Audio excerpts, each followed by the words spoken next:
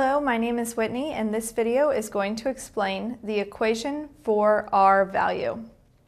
So R value is a type of value that we use in graphing that we refer to as our correlation coefficient.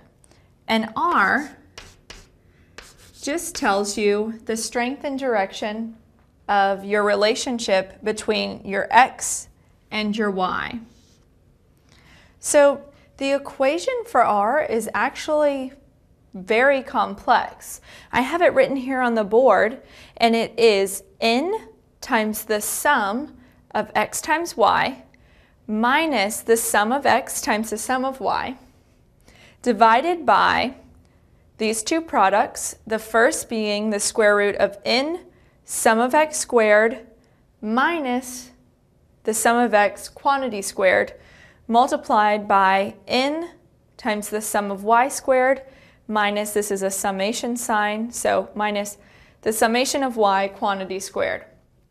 Very rarely will you ever use this equation to figure out what the R value is, but it's important to know where this comes from. So how you're going to find the R is typically when you're graphing things with a computer program or a calculator, it will actually tell you your correlation coefficient.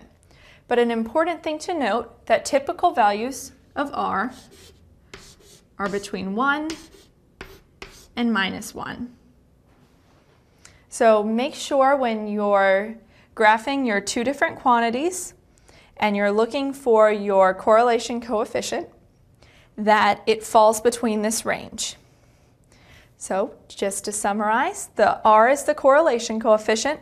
Here is our equation to find R and our range that R should be within. Thanks for watching. My name's Whitney, and this video explains the equation for an R value.